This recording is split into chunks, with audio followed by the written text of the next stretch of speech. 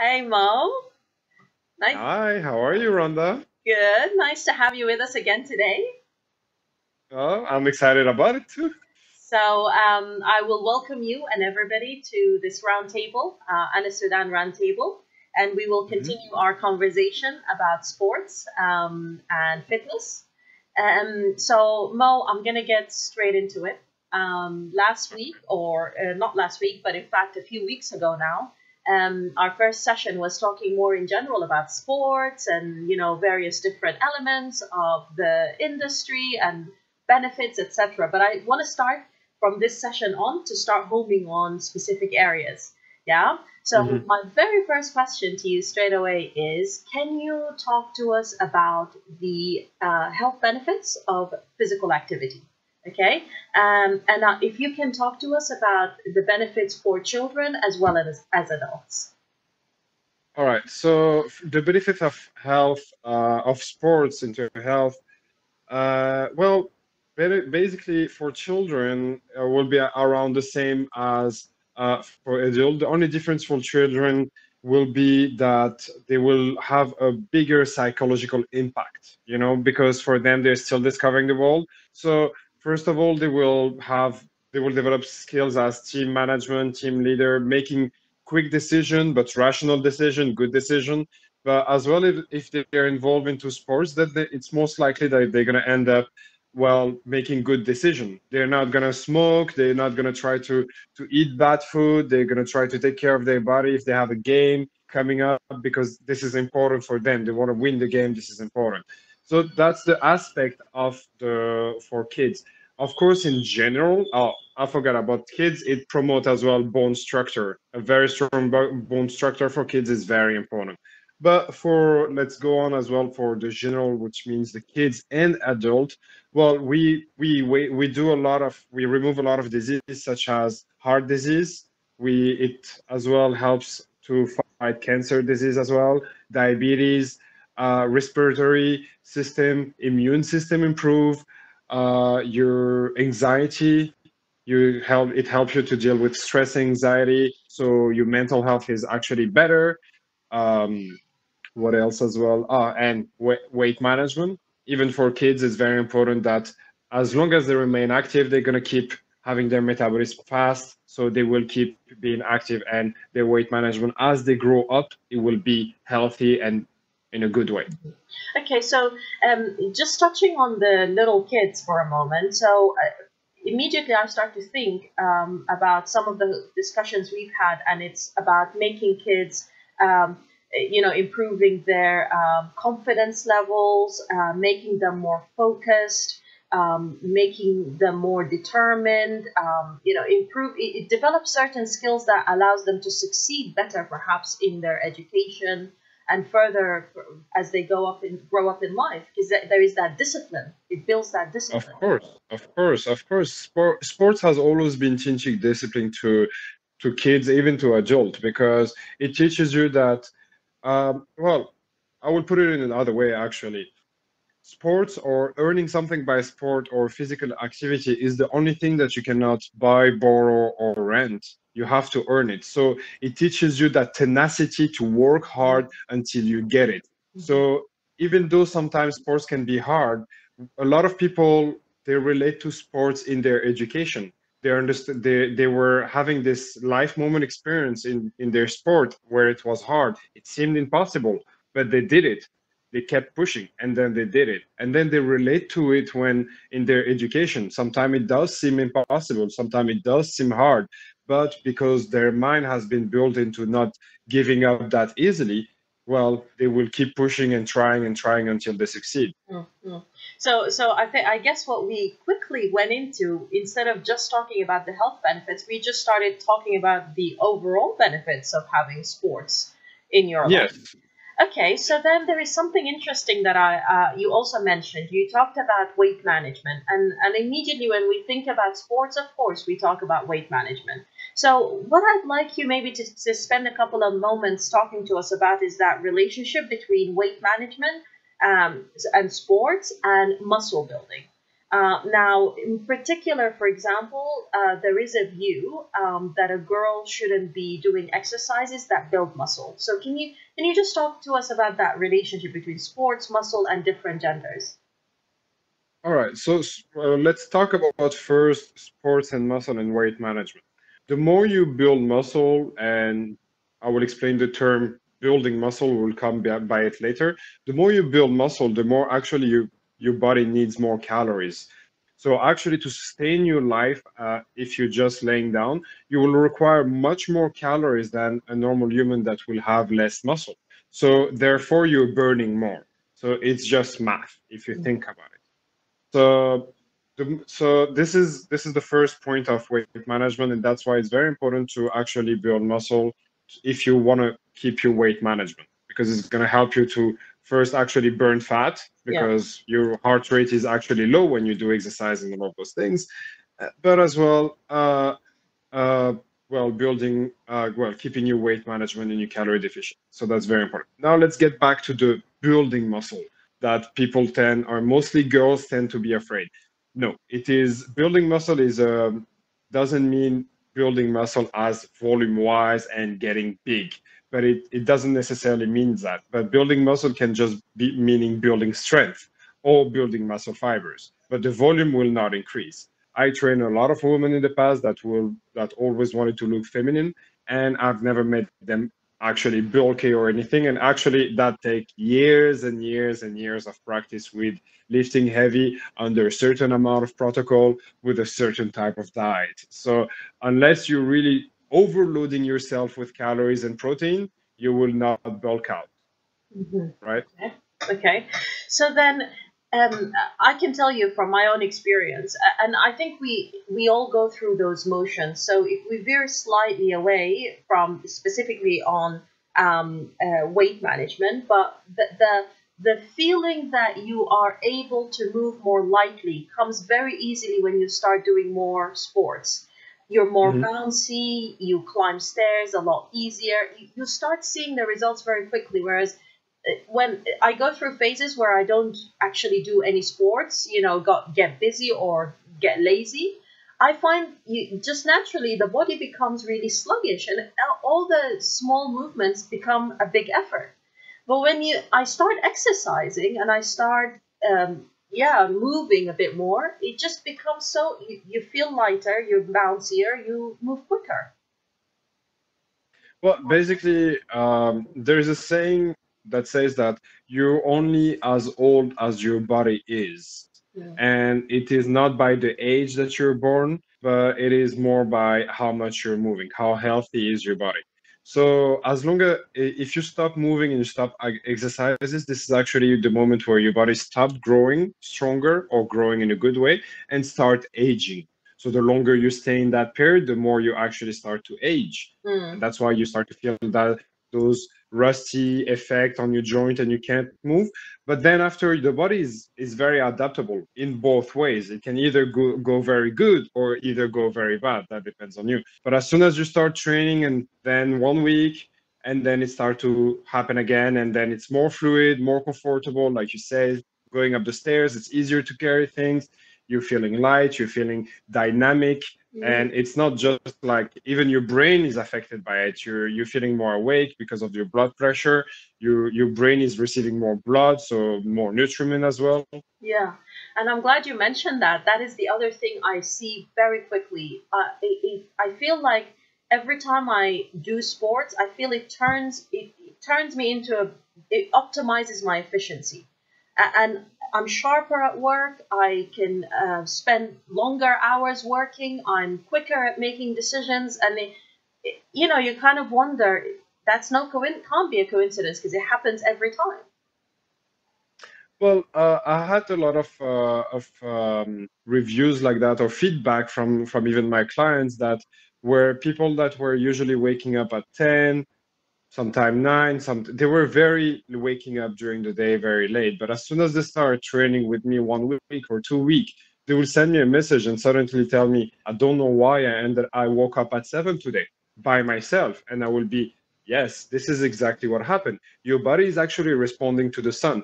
The more you become active, the more likely your body will be responding to the sun and will actually be more efficient into Mm, giving more energy and more productivity. mm. So yes, in terms of it, you can look at it as you're getting more efficient in everything. And then I suppose we can link it back to what you said about your body and muscle building, and the muscle keeps building itself.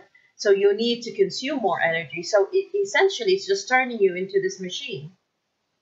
Exactly. So every time when you train, you're basically breaking muscle fibers, and those muscle fibers will need calories, will need food, most likely protein, to actually rebuild itself. So your body will actually need extra calories to repair itself, but then ask for more because your body we are actually designed to adapt and thrive. I mean, think about it. We we just went to the moon just because we wanted to. If you Yes. think about it, we have the power to do so much things. It's just that like we just have to have the right direction. Okay, so I'm gonna stay a little bit on the topic of weight management, muscle activity, Mhm. etc. What's interesting, and it's something you've literally just said. There is a misconception that I don't know if it's a misconception. Obviously, it works. If you go on these diets where it's literally starvation, you eat as little as possible, then you lose weight, and we've established that it's short term more than long term. But in fact, when you are doing sports, you're able to eat as much as you want of the healthy stuff. And I remember, if I can use a very small example to remind you, there was one conversation, and it's no secret, you and I trained before. And then you said to me, "Can I see pictures of the food you take in?" And I was Yes, surprised that you felt I wasn't eating enough food.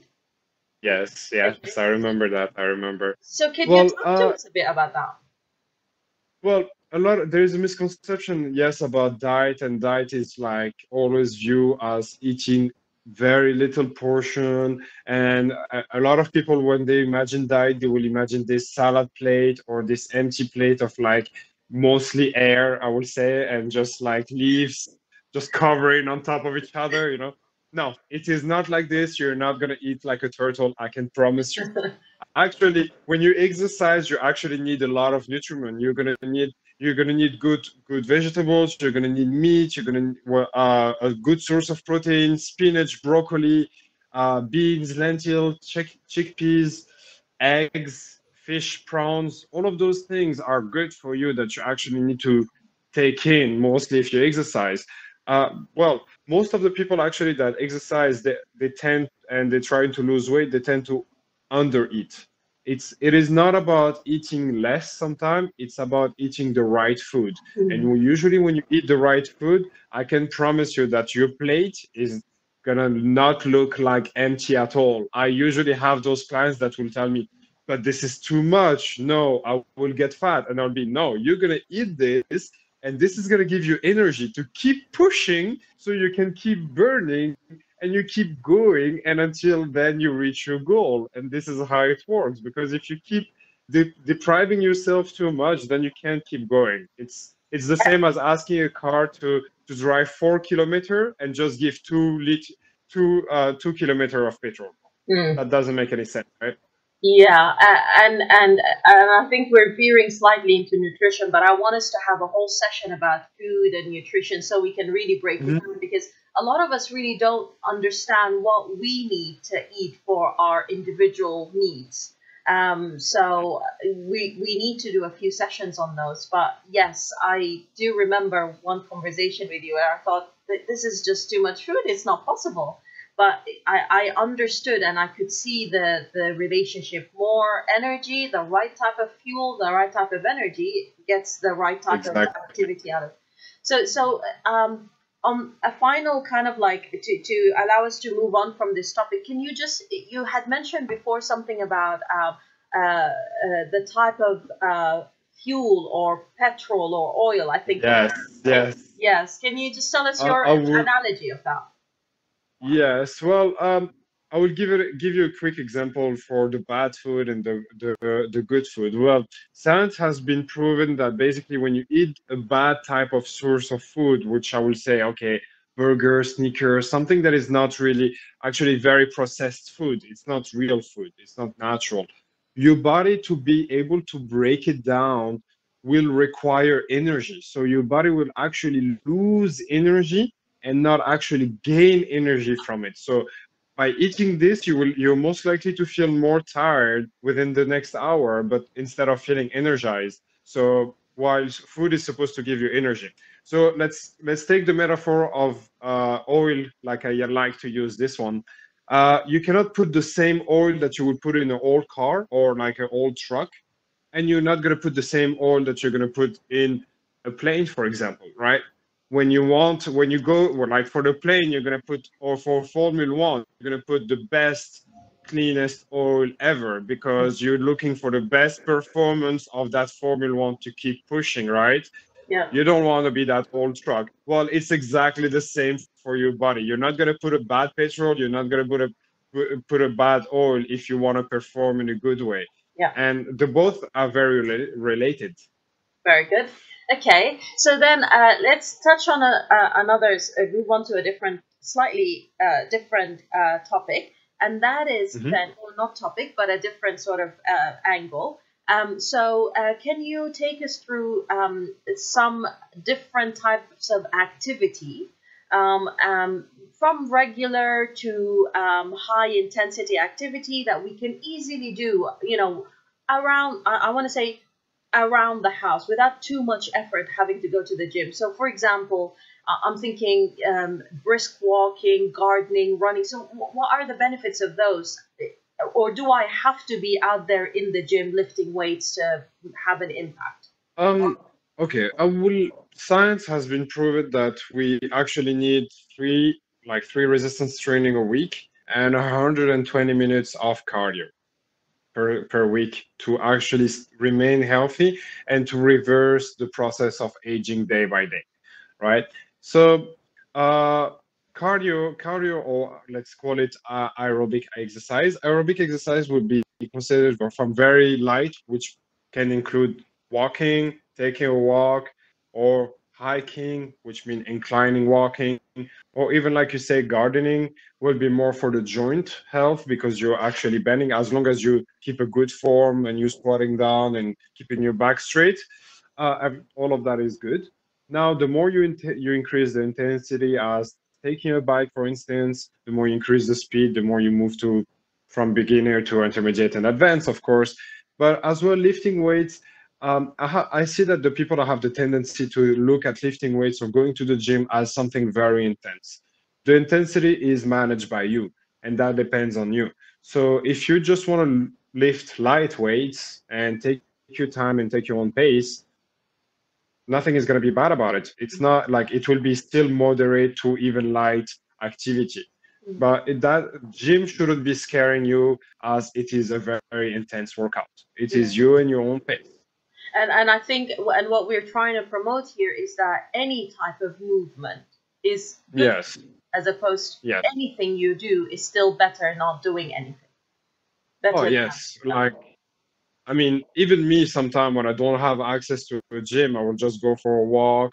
I will actually play with my daughter, meaning that I will not try to sit down. I will try to play with her toys. I will try to sit on the floor. She's 1 year and a half, so I will just try to be on the floor with her, try to play with her toys, run after her. It doesn't necessarily to have to be something so serious or something. Okay, I have a plan. As long as you keep moving on your daily basis constantly, then everything is good. Okay, so then, Mo, we keep hearing sometimes people say that there is physical activity can lead, or exercise can lead to people having happier lives. So, what is the Yes. relationship there? Is this just an idea, or is this true? No, it is. It is true. It is true as well. When you exercise, it helps you to deal with your stress management and your anxiety. But it helps you out as well to let the negativity out. But not only this, it has been proven, for example, that if you train for 20 minutes straight without breaking apart, but for a session of 20 minutes without actually resting, for example, for instance, jogging, which is as simple. It doesn't have to be very fast, but after 20 minutes, your brain will start to secrete something called endorphin. And this is a hormone that brings joy and happiness to the body. It's very similar to adrenaline. And that's why a lot of marathon are actually experiencing the release of that endorphin. And that's why they can go for hours and hours and hours. They're not feeling pain anymore. They're in the nirvana of having that nice hormone that is going on in their brain, and they're not feeling anything. So it's very common that, yes, people that exercise are often more happier. They're because they have this hormone production in their brain that is available, and it's our body that is producing. We don't have any choice about it. I mean, Brilliant. Okay, Mo. So I'm going to come now to the end of this session, sadly. okay. But because I want us to have more to talk about in the next sessions. Mm-hmm. So are there any tips that you can leave us with at the end of today? Well, tips can be easily followed and not followed. So rather than having a tips, I'm gonna have a pre-challenge to prepare you, Sudan, for the coming up challenge next month. And the pre-challenge will be to, until next month, to keep a tennis ball in your hand. I mean, not necessarily in your hand, but constantly with you. So if you go somewhere, if you go to the office, it can be in your pocket, it can be you carrying you, it can be in your bag, but it has to be constantly outside, and you have to always be with it. Why is that? Is because I gave that challenge to some of my clients before, and it is just to prove them that it sometimes it's good to be playful. And if I give you the opportunity to be playful by just having a ball, I can guarantee you that within 1 week you're going to end up playing with the ball. You're going to end up throwing it. You're going to end up bouncing it. You're going to end up kicking it. You're going to end up trying to do new things. You're going to play with it. And suddenly, just because of that, your stress management is going to be just out of it. You're going to be just more focused into the playful mindset rather than into the, okay, work, work, work, work. This is nice, and this is the only challenge. It's easy. It doesn't require anything, just a tennis ball. No rules. Okay. A tennis ball. I think, Mo, I'm probably going to accept your challenge, and I will come back and report on Okay. it. It's again, it reminds me when we were kids, we were always playing with something. There was always something Of in our course. hands. Of course. You know. Of course. Yeah. We always had a stick. We always had either a stick, either a ball, either something. We were constantly trying to play with something, Yeah. and that was keeping us in motion. That was keeping us moving and busy. Yeah. We are by nature very curious, so it's in our DNA. So I believe that everyone will try to do something with that ball. Brilliant. So it's a tennis ball pre-challenge, Mo. Accepted. Yep. All right. Thank you very much, Mo. Thank So you. until the next session, have a nice evening Until the next session. in Have a nice Thailand evening too. time. You have a nice day for you too. Cheers. All right. See you.